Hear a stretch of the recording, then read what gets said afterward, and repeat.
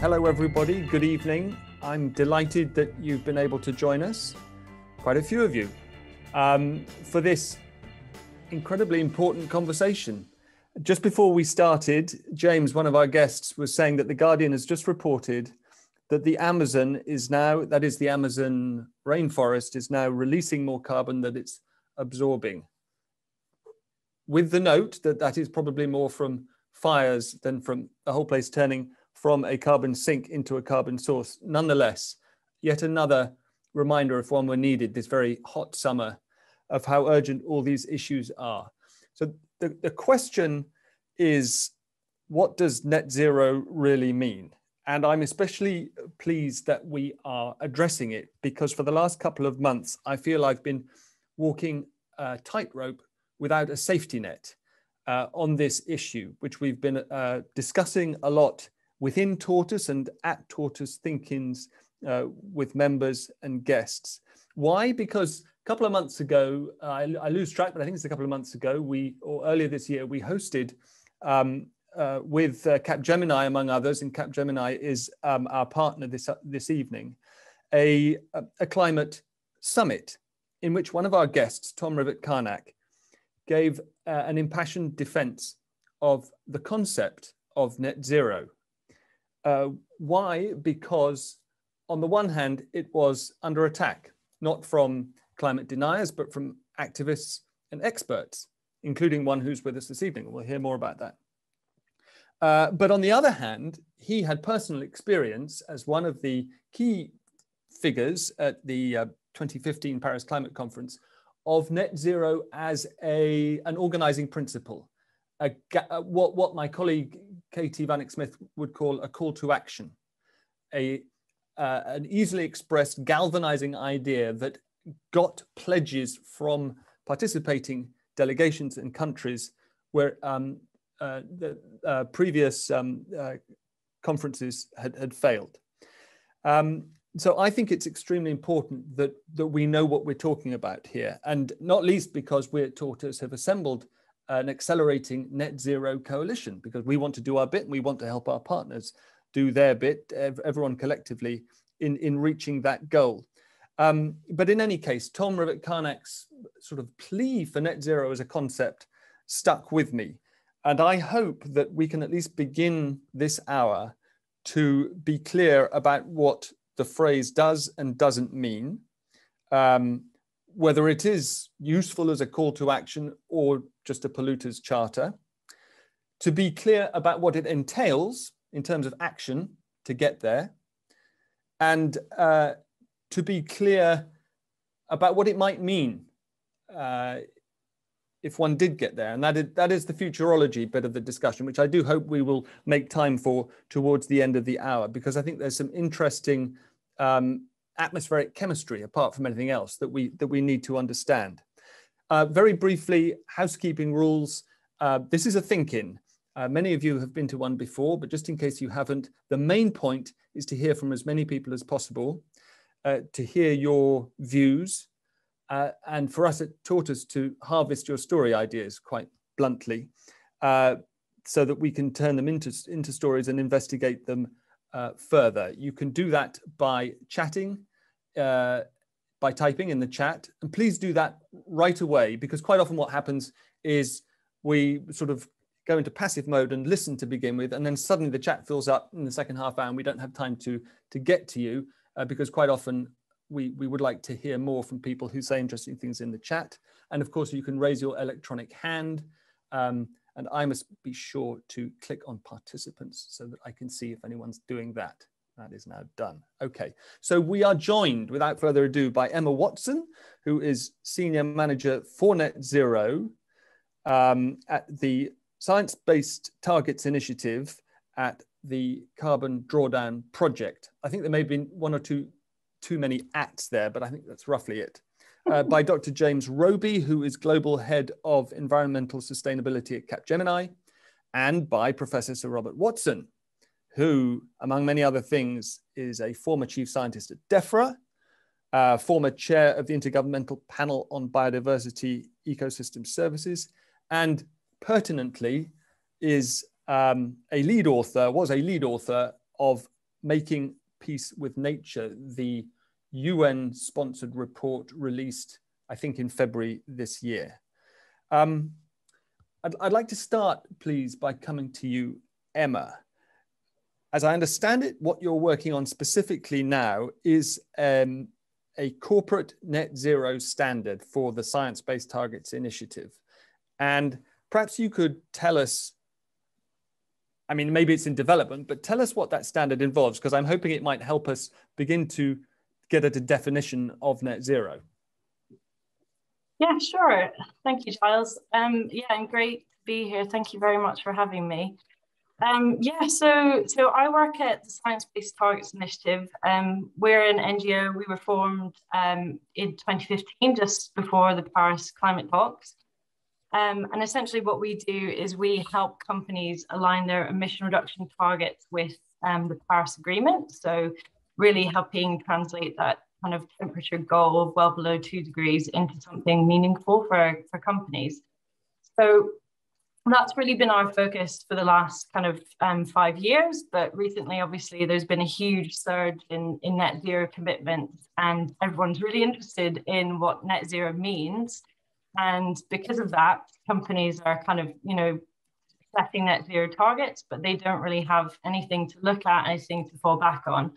So essentially what we've been trying to do is break down what that means for companies. So at the moment, the targets that we help companies set are kind of 5 to 15-year time horizons.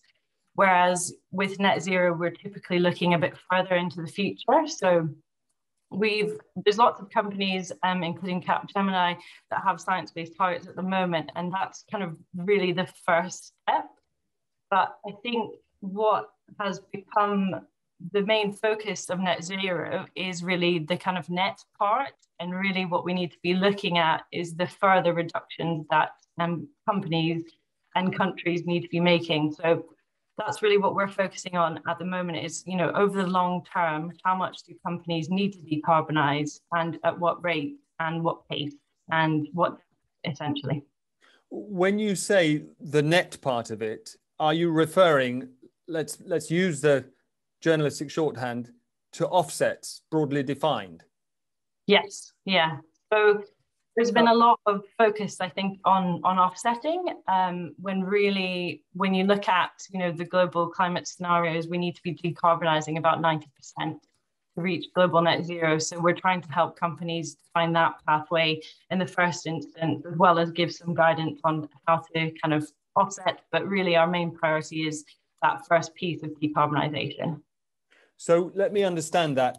Let's take a generic company. If you can give an example, so much the better. But do you, first of all, is your work for companies bespoke? And second of all, is your ideal sort of package of guidelines 90% decarbonization and 10% offsets? So work is not necessarily bespoke. So what we're trying to do, I guess, is provide some global guidance that would apply to most companies. At the moment, we're not really focused on the financial sector. We've got another completely separate project to do that because it's a bit more complicated, but kind of all companies apart from the financial sector is what we're looking at. And then within that, we're then breaking it down to kind of sector levels, and for some of the sectors that are perhaps more important in the decarbonisation journey. So it's not necessarily bespoke, but what happens is once we release the guidance and the standard, we will then eventually start verifying targets in 2022, January 2022. So companies will go away, they'll kind of do their homework, set their targets, they'll send it to us, and then we will make sure that they're doing the right thing, essentially. So it's not bespoke to begin with, but then we do make sure that they're doing the right thing at the end.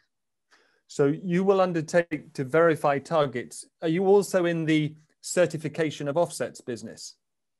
No, we're not.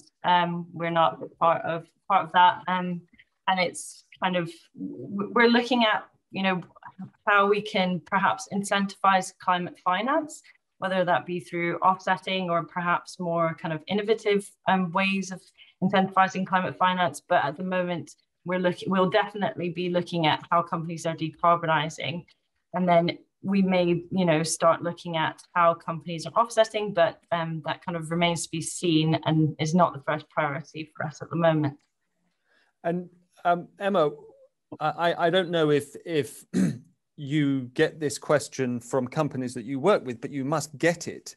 How do you respond to people who say that the concept of net zero is an encouragement to burn now, pay later thinking? Well, I mean, I guess what we're trying to do with the standard is essentially solve that problem. So we've seen that there is, that kind of get out of jail free card type of action that's going on with current net zero targets. And so we're trying to step in and make sure that although it's kind of an exciting concept, that people are still doing the right thing when it comes down to looking at the nuts and bolts of how they're actually decarbonising. So hopefully, once there's a bit of standardization, we can start to solve that problem. But perhaps that's quite an optimistic point of view. But okay, so just one last thing while we're on that. Surely to solve that get out of jail free problem, the conversation is always a difficult one with companies because you're proposing sort of, given a choice, the more expensive and more disruptive of all the options available. Is that right? I guess it could be, but there's, I guess if a company's looking at it and looking at their whole strategy, over time, is it really, the best option for the company to be offsetting now? Is that, there's a whole lot of climate related risks that come with that. And they may think that it's, the cheapest, easiest option for now, but that's probably them not really looking into the future and thinking about, what are the impacts that could come in 5-10 years if we don't actually start taking it seriously. All right. That's very helpful. Okay, thank you, Emma. So from the general to the specific, let's come to James, Dr. James Roby at Capgemini. You've been responsible, I think, for some time for your company's climate and specifically net zero policies. And I think you have a 10-year plan. Can you tell us, first of all, what you understand by the term and what you're trying to do to make it happen? Absolutely. So just building on a lot of the things that Emma's said, for me, the first thing about net zero, you have to start with reduction. It has to be reduced first and then compensate later. And for us, I suppose there's almost a three-point journey in terms of net zero. So the first is that reduction targets. And for us, we've taken the view that those targets have to be in line with 1.5 degrees climate science. So we've validated it. We've had our targets verified by SBTi at the 1.5 degree level. You can have them verified at a slightly softer level, but we've gone for the 1.5 degree level. So that's step one. I think then step two is the critical one, and that's going to be the next 10 years of journey for us, is you've got to deliver your targets. And that's probably going to be the hardest part in terms of actually driving down the carbon that we're producing and that others are producing. And then step three is the compensation piece. Step three is if you have residual emissions, which the majority of businesses will have some form of emissions, which they're going to find difficult to get to zero, then you have to look at compensation or offsets. And we're looking at offsets which specifically remove the carbon from the atmosphere. So that's the sort of three-step journey, Giles, in terms of the way we're thinking about it. And since you've mentioned those offsets, and I'm sure we can come back to this,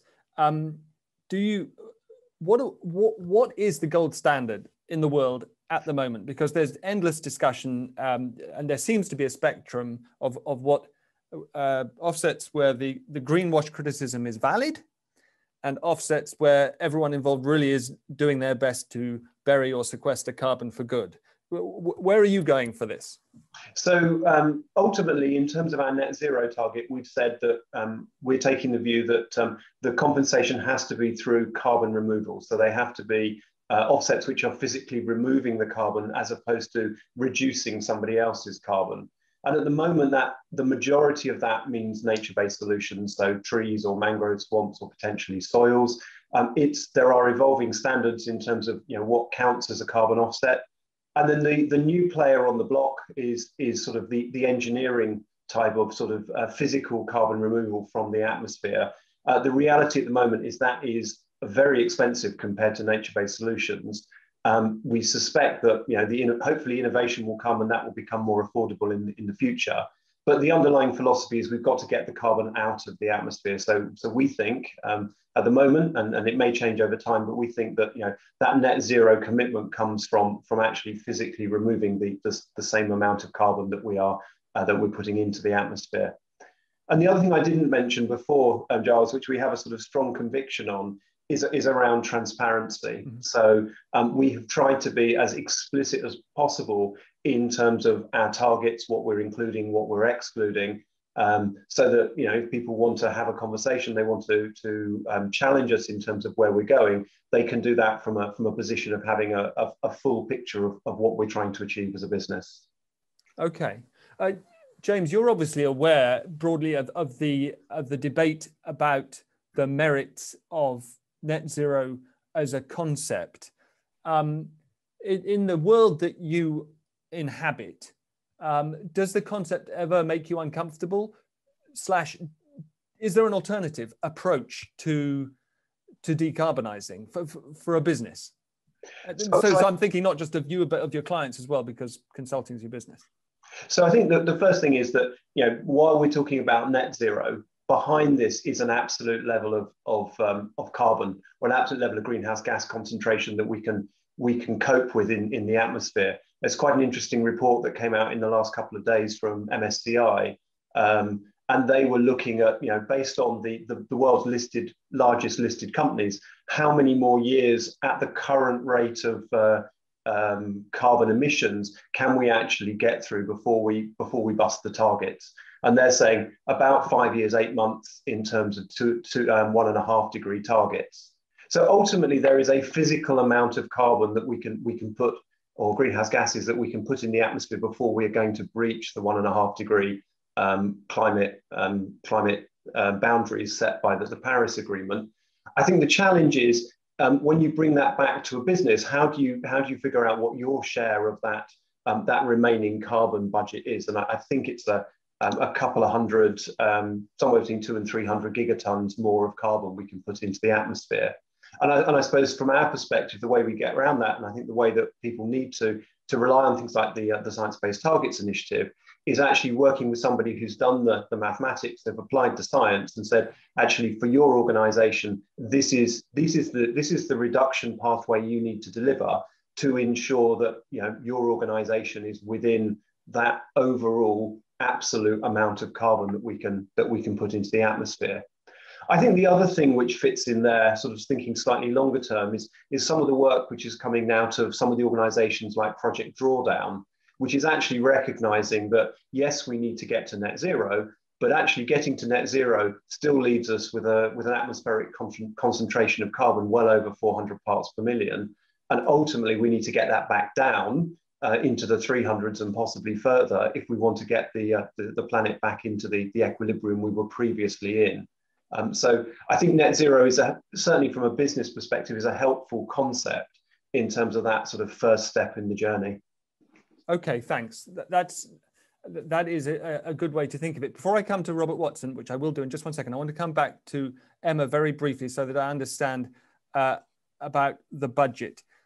Do you work in terms of an overall carbon budget, which you then divide up between everybody who's going to need a share of it? Is that a part of your thinking?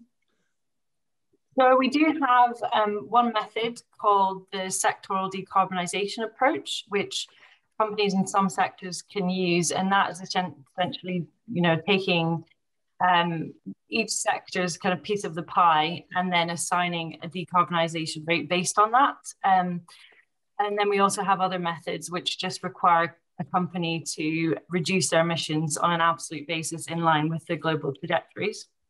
So it's not as closely linked to kind of the current carbon budget. It's based on older scenarios that we have available, but we have this concept of forward-looking ambition, which we check that companies are making sure that they are looking to the future and not relying on emission reductions in the past to try and, I suppose, ensure that the emission reductions required are being made. So you're encouraging companies to compare their current performance with what is required of them rather than what they have been doing historically. Yes, yeah, exactly. Yeah, okay. All right, this is very interesting. Professor Watson, let me preface my remarks by apologizing for any howlers that I make. And I should have said that at the top because I'm a rank amateur in all this. And forgive me if I misquote you or anything. But am I right that you have, on the one hand, in its widely quoted article with a couple of co-authors, referred to net zero as a trap, and also quite recently been quoted in The Guardian as saying that the UK's net zero by 2050 target is a wonderful thing.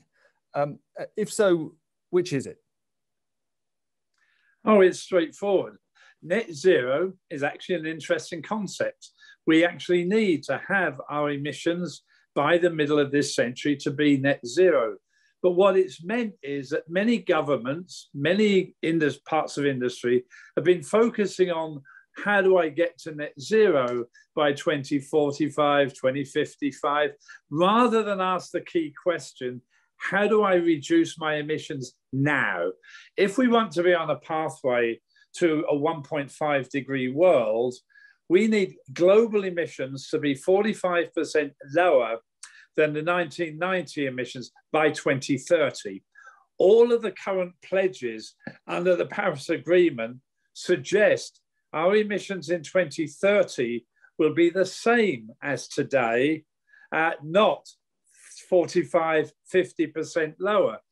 Even though a 2 degree pathway, we need emissions to be lower by 25% by 2030. So I think the trouble is too many governments, too many private sector companies have been focusing on where can I be by the middle of the century, rather than the key issue is what can I do today? What can I do in the next 3 years, 5 years, 10 years? That's the key issue. And the less we do today, the more we're going to have to rely on unproven technologies by the middle of the century to be negative emission technologies. So do we need net zero? Of course we do. What we're concerned about is taking the eye off the ball of the real challenge, emissions reductions today. That's very clear. It's also clear from talking to businesses that they're terrified of what they call disruption, because that translates into changes to financial performance, to laying people off. What do you have a broad reassurance that you can offer? Let's compartmentalize the big emitters, big oil and the mining companies and that kind of thing. What would you say to someone in James's position if your basic criticism is now your plan is not urgent enough? Well, the key point is urgency is the key issue, and it could be disruptive, as effectively many of the analyses have shown. There could be short-term costs to individual governments, to the private sector, but long-term benefits. The cost of inaction, taken no action, or limited action is much more expensive to society as a whole than taken action now. Climate change, as we all know, can adversely affect agricultural production, water resources, destroys nature, sea level rise affecting infrastructure, coastal zones. All of these things come at an incredible cost. And therefore the argument, it came from the Nick Stern analysis many years ago, that we can actually save money collectively to society by acting now. We need to produce our energy, obviously, fossil free. We need to use our energy much more efficiently, more efficient transportation, buildings, industry. Obviously, we mustn't forget the other greenhouse gases of methane, nitrous oxide. This means significant changes in our agricultural sector, our forestry sector. And so, yes, there will be some disruptions, but it's quite clear that there will be lots of jobs produced. by moving to renewable energy technologies, trying to make our use of energy much more efficient. So yes, action is needed if we want to realize anything even close to the 1.5 or 2 Celsius. I'm personally completely skeptical that we have any possibility of a 1.5 world. And I'm even concerned we won't get a 2-degree world. Action is needed, and action is needed now by all actors. Governments need to set the right policies. They need to work with the private sector to get the policies, the legislation in place. It needs cooperation between government, the private sector, the NGOs.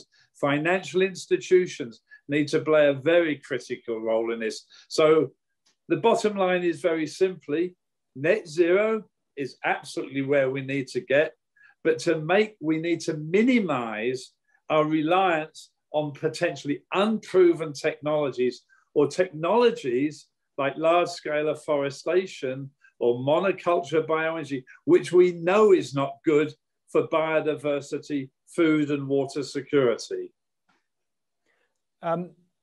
In your, yes, James, I see your hand, and I'll give you a chance to come back on this in just a second. In your report, your more recent one, you said that we were heading for what temperature at current levels of emissions? With the current pledges under Paris, and of course, governments have made some recent pledges, is when they met with Biden, and the European Union yesterday came up with an action plan, which I have not read in detail, I only saw it on the BBC News today. Effectively, with the pledges under Paris, we're likely to pass 1.5 degrees Celsius somewhere in the 2030s, past 2 degrees Celsius in the 2060s, and we're currently on a pathway of 3 to 4 degrees Celsius by 2100, well above the Paris targets. We need very, very stringent reductions in emissions to get anywhere close to the Paris Agreement. Thank you. Let's come back to James, and then if possible, I'd like to come to Adam. You're in the chat as Adam1, because I think you raise a really interesting point that people will be keen to discuss, why the government can't simply legislate. But James. Yeah, I was just going to come back and totally agreeing with what Robert says. I think from our perspective, this whole we need to be net zero as a planet by 2050 means that businesses then need to look at themselves and look at their opportunities and really push the boundaries harder. That's why we went in and said, you know, our contribution, our sector, we're not a heavy industry, we're not reliant on huge amounts of fossil fuel. Therefore, we want to be net zero by 2030. And you know, I'd encourage, you know, businesses, if there's one thing you can do, I guess it's to try and bring that year forward as much as possible. So, you know, as Robert said, every ton of carbon emissions saved this year is another ton of abatement or reduction or removal that we're going to not have to find in the future. I think the point about radical transformation is absolutely right. We wrote a report just in the run up to the last COP 25 in Madrid, looking at what was needed in terms of that business revolution. And I think, you know, maybe we need to be talking in that sort of language about radical transformation, about business revolution, in terms of really rethinking quite radically how we're organized, how we're delivering the products and services that our customers are taking for granted. James, while we're on that, I mean, can you itemize what a radical transformation would look like if you were stuck in a boardroom with a client that said, we want to do this? What would be your steps 1, 2, and 3 when you leave the room, first pieces of action? So there's lots of different ways of doing it. I think one of the ways of doing it is to challenge organizations in terms of what are they really trying to deliver? What's the underlying product or service that they're trying to deliver? I went to a fascinating meeting, this is quite a few years ago now, with the head of then British Airways. And somebody asked him, what was his biggest regret in the last 12 months? And he talked about the fact that he tried to buy a video conferencing company and the board wouldn't budge, and they wouldn't let him make the acquisition. And his rationale was really interesting. He said that, you know, the core of his profit was coming out of transporting business people around the world to have business meetings. Not much profit made in the back of the plane, it's all in the front of the plane. Now, if you put a carbon model on there, you suddenly find that if you're going to price carbon at the types of level that we need to price carbon, it's not necessarily going to be economic to fly large numbers of people around the world. Interestingly, COVID's kind of done that, you know, through a different mechanism over the last 12 months. So what he was saying was, well, actually, what's the heart of the business? Connecting business people. How do you do it? Well, if you can't do it by putting them in thin aluminium tubes and flying them around the world, you need to find an alternative method. And so you could argue he was sort of 10 years ahead of the game, thinking about, you know, redesigning his business model in a different way. So there's lots of ways of doing it, Giles, but that would probably be the starting point, because so much of what we do is hugely wasteful. You know, if you think about taking a car journey from, you know, getting in your car and maybe driving from London to Birmingham, you're probably 70 or 80 kilos, but you're quite happily using the fossil fuel to shift 1,500 kilos of car from A to B, so that what you really want to do is transport 80 kilos or 70 kilos of you from A to B. So that's the sort of radical thinking you need to go through in terms of, you know, think about the underlying product or service you're trying to deliver to your clients. That is fascinating. Just while we're on that, just to be clear, you're saying the head of BA or the holding company IAG was actually prevented from buying this video conferencing company? Yeah, it was a long time ago. I mean, we're probably talking 10 years ago now. Okay. But it was just a really interesting anecdote that somebody asked him what his biggest regret was over the last 12 months. And that's what he came up with, which I thought was a really interesting insight into, you know, their business model and what the underlying value that they're creating as an organization. And, yeah, and I mean, it's the same thing for most other organizations. It seems like a very close equivalent of a Shell or a BP trying to switch from oil to wind and kind of hesitating about actually doing it for a variety of financial and logistical reasons, which are kind of frustrating. Is it okay? We've got a hand up from Neil Ross Russell, but can we come to Adam just quickly first? Yeah, I was just wanted to ask the question why there is business's primary focus isn't to change society, and you know it's made up of people that might want to improve it, but ultimately it survives on the amount of money that it makes and brings in. If you ask and expect business to lead the transition, it's not going to work, because they're not going to do things that will cost them more money, and particularly if it threatens their business model. So, you know, the anecdote about the IAG, British Airways staff CEO is very interesting, but they're still flying.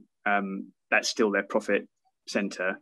So I think really the focus should be on governments dictating what can and can't be done. That's what they exist for. They're there to change society.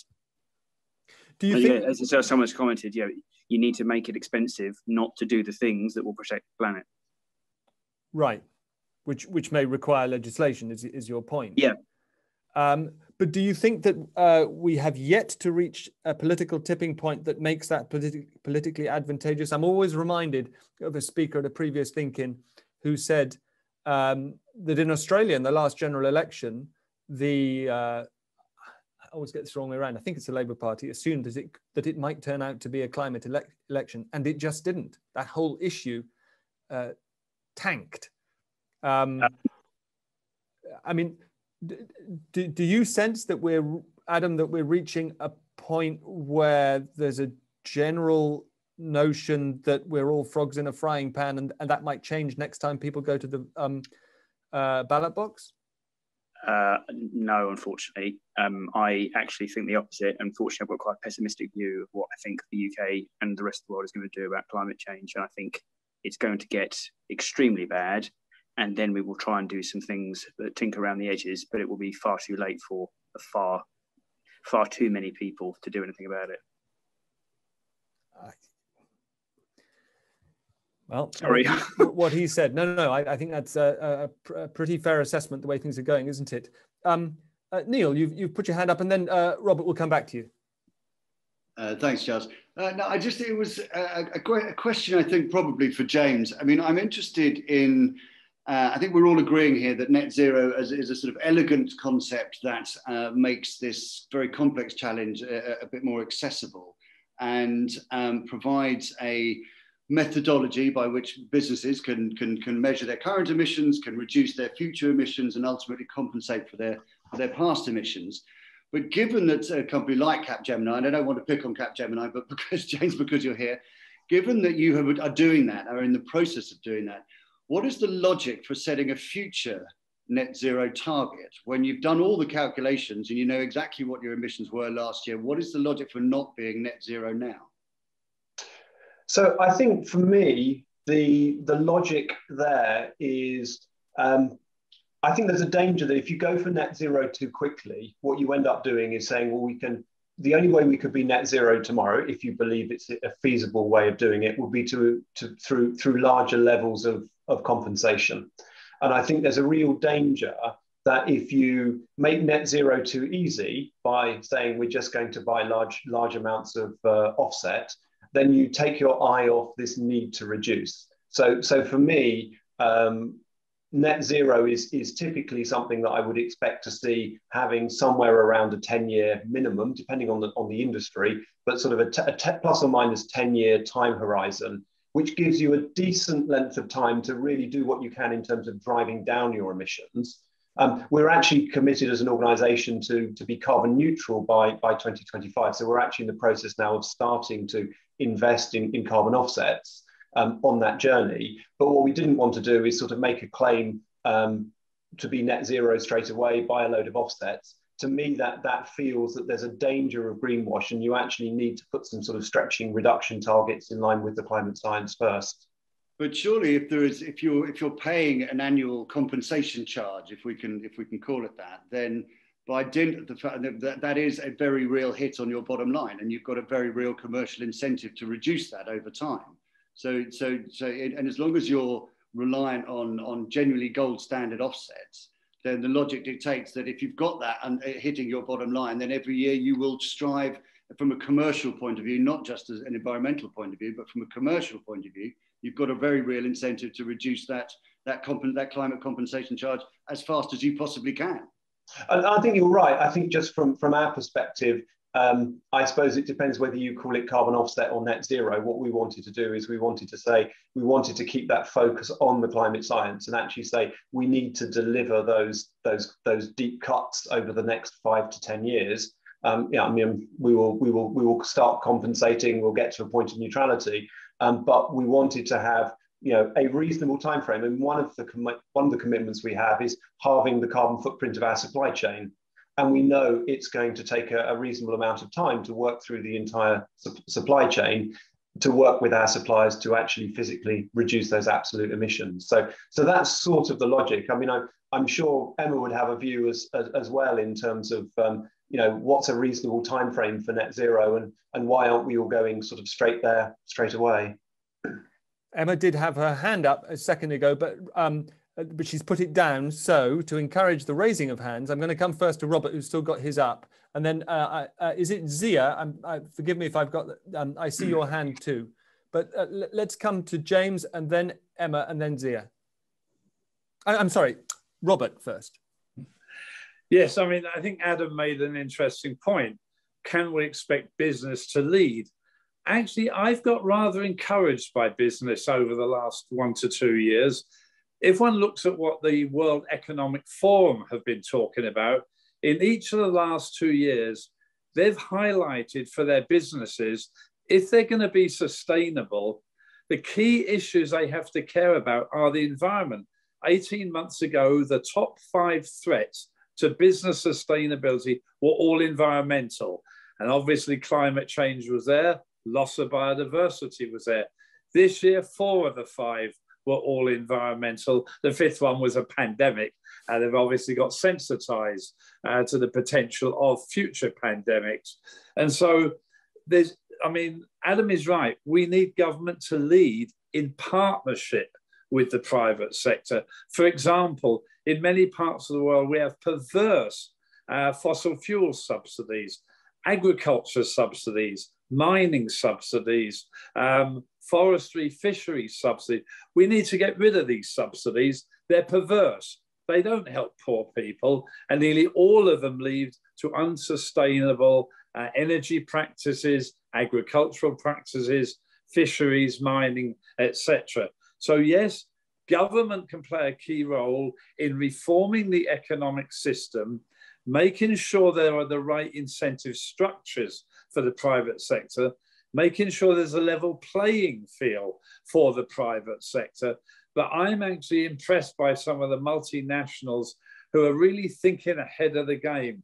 They want to be ahead of regulations. They want to be first movers to get the right technologies in place to capture the marketplace and to make a profit, as Adam said. I also liked what James just said. A company could get seduced into net zero for the company level by buying offsets. Much more important, as James has just said, let's think carefully how we can reduce our emissions and be viable as a company. And offsets are only a long-term strategy for those emissions that are very hard to offset, basically.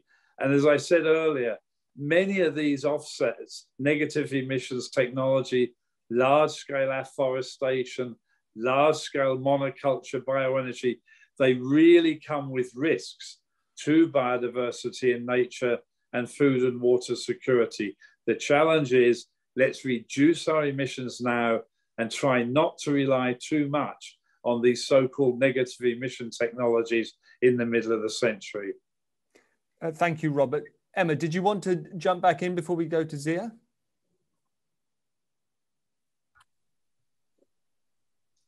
I think they both said it really, really well. So I don't know how much more I have to add, but I guess just the point being that, you know, companies can't credibly claim to be net zero tomorrow because they're going to have to reduce their emissions by around 90% in order to do so.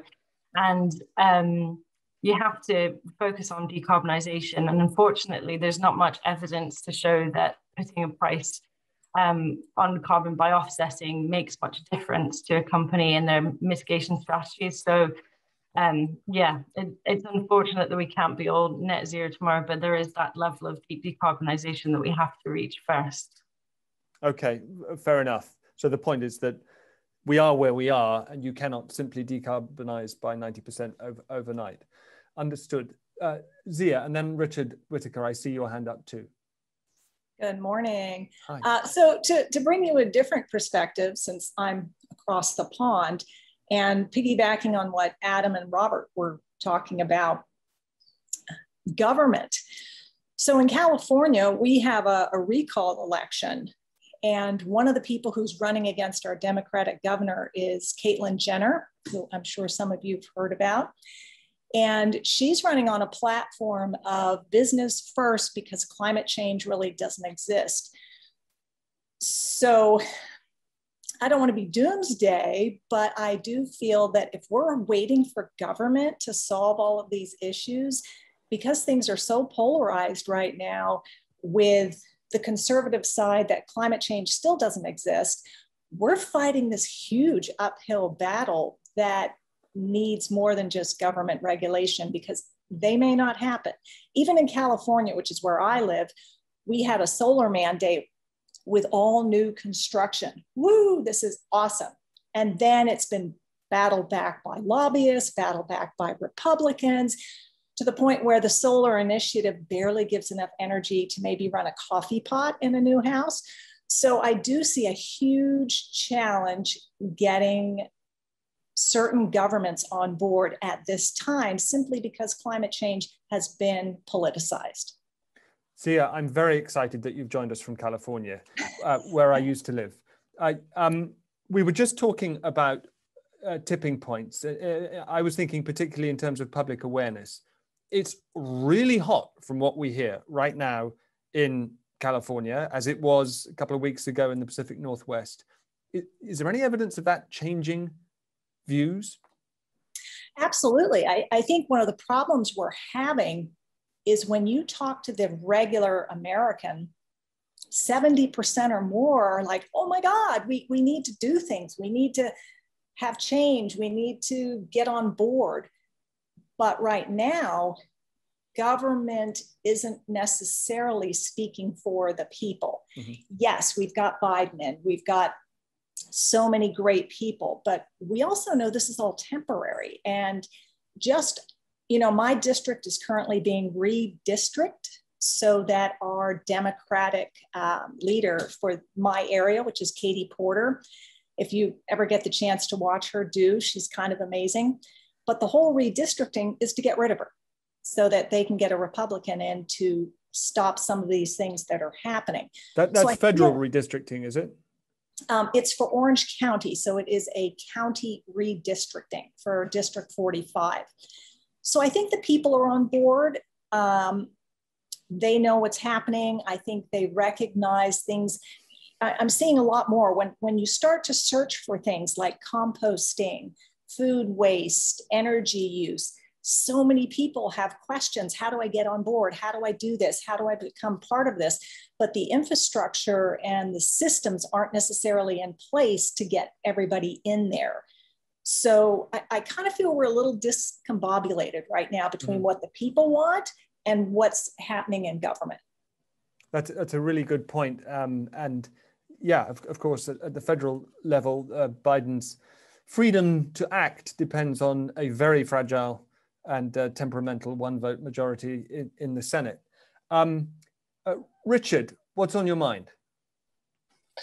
I wanted to come back on this idea of the carbon offsets and carbon credits. Now, I completely understand the logic here that the priority has to be decarbonisation, it has to be reduction. We can't be sort of putting out as much carbon as we're putting out right now. But it seems to me that there's a really strong argument for saying that we need to keep this idea of carbon credits and carbon offsets really quite at the front of our minds as well.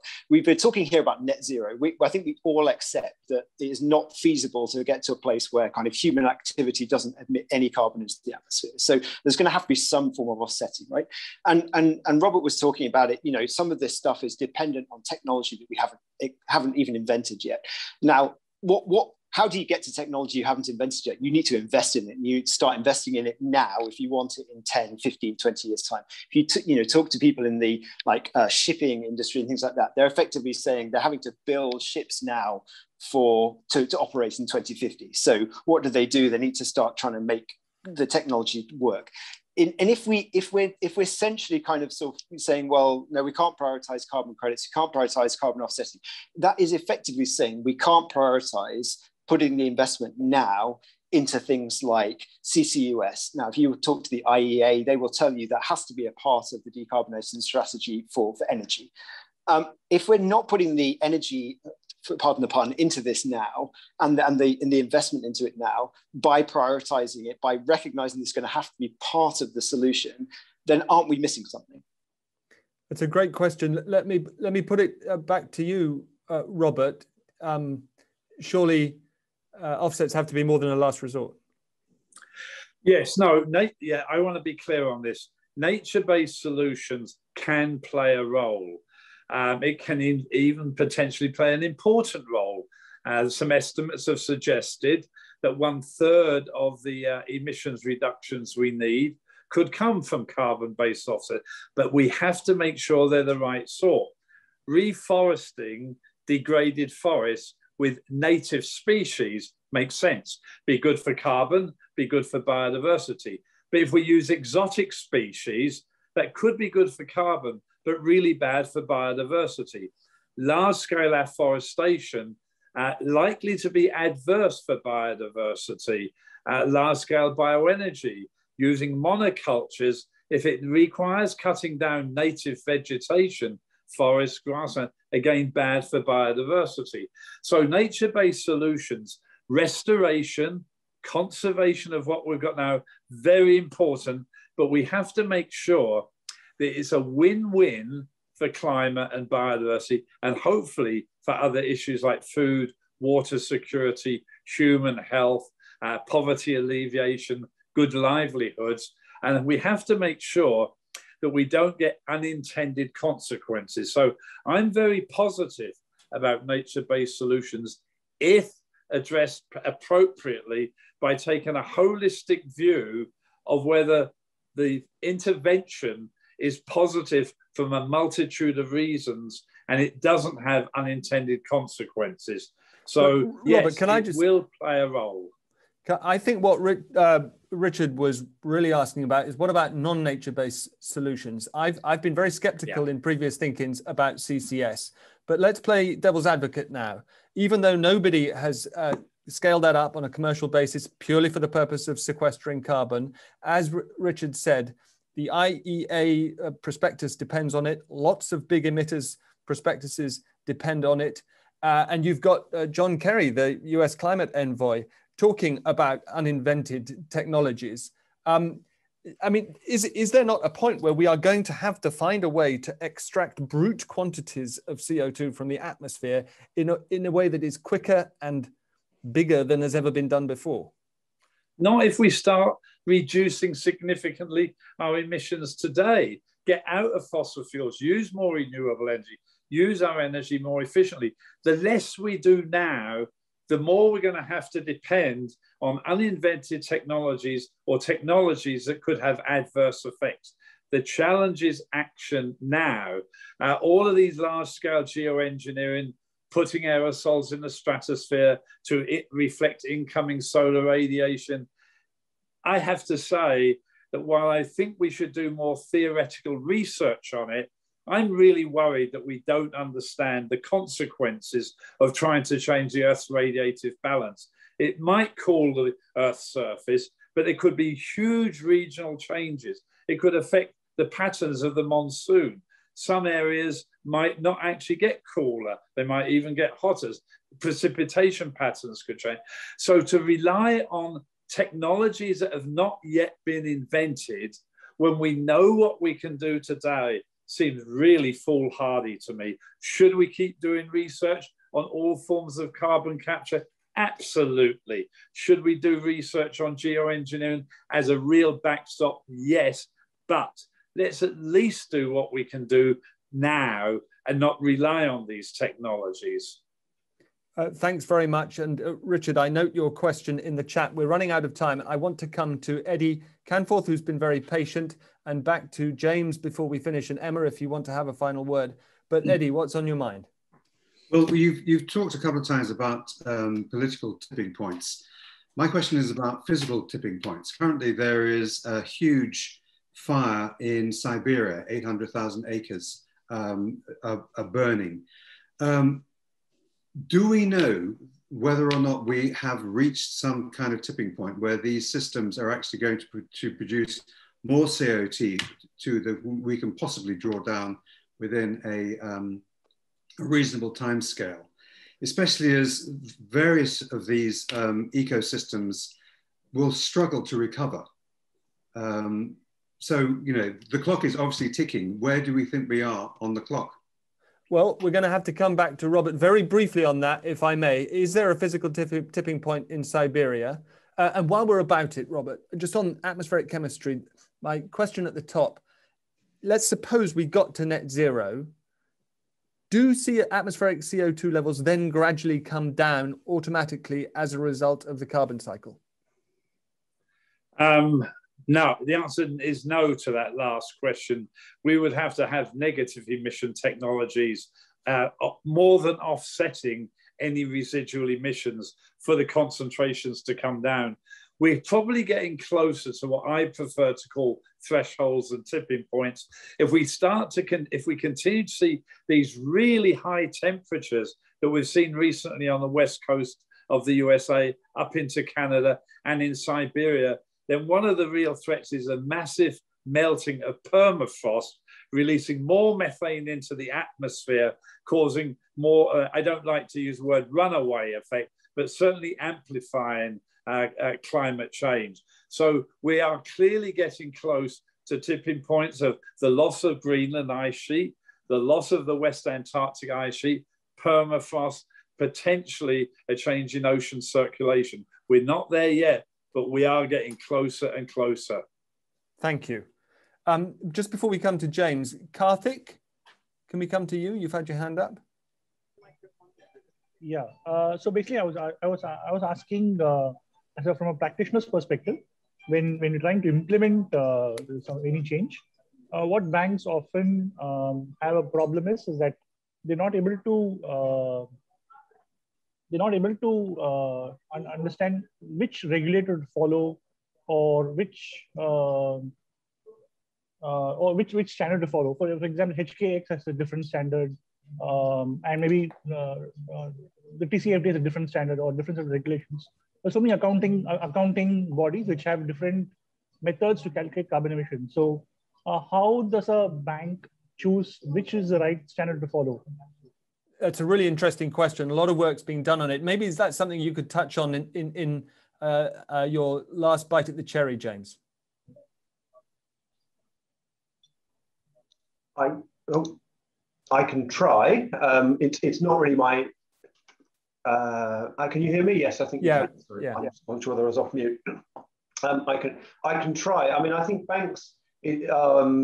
It's not really my area of expertise, but I think banks have got a lot of work to do in this space in terms of thinking about the lending that they're doing and the financing that they're doing.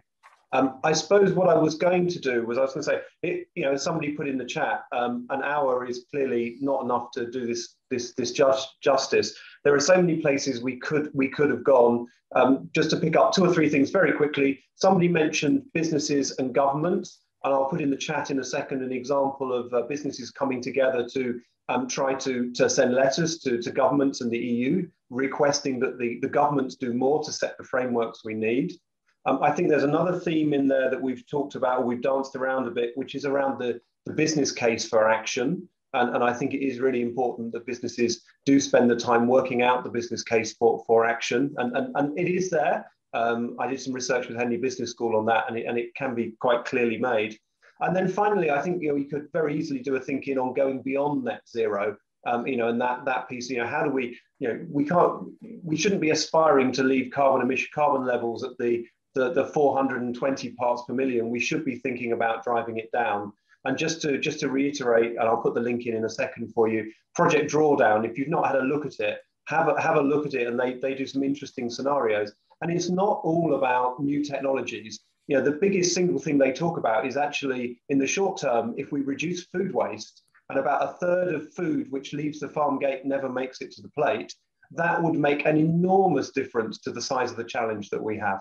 So a few thoughts there, Giles, to finish on. Brilliant. And Emma, just I'll give you the final word. Have you noticed in companies that you deal with a sort of a genuine change, a sea change in attitudes to this issue, including whether it's compartmentalized as a sustainability issue or whether it's front and center in corporate thinking? Because this is something that people talk about quite a lot. Is it something you've noticed? Yeah, huge amount. I mean, I guess that's why we are working on the standard. I think, to be honest, although I'm working on developing the net zero standard, the most important part of the puzzle is, what we do in the next 8.5 years. We have to, halve our emissions. But there has been such a surge in people talking about net zero that, we have to do something about it, and we have to get it right. So yeah, there's been a massive change there. Thank you very much, Emma. That is a relatively optimistic note on which to end. I was hoping Robert was going to say, hey, it's okay, guys. When we get to net zero, levels automatically fall. I was obviously wrong about that.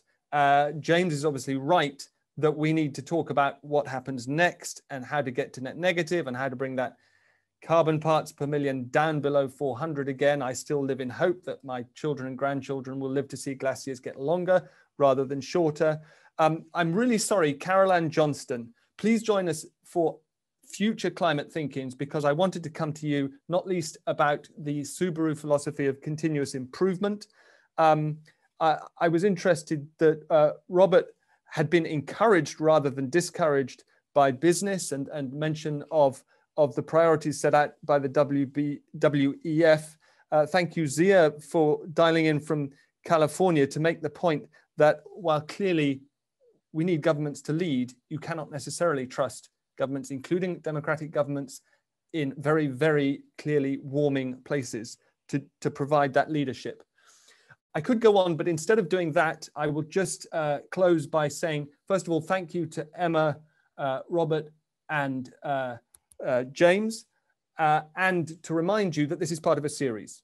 So anything we didn't get to today, I promise we will have an opportunity in a series of accelerating net zero ThinkIns. And by the way, thank you, Robert, for broadly endorsing the concept, even though there is clearly debate about it. So that series of ThinkIns will go up to COP, at COP, and beyond. We're going to be at COP. We're going to have them every day at COP. And you'll have to be in Glasgow to join us, but we will be there. So once again, thank you all very much. I'm sorry those of you we couldn't get to, but we will stick at this. Have a very good evening.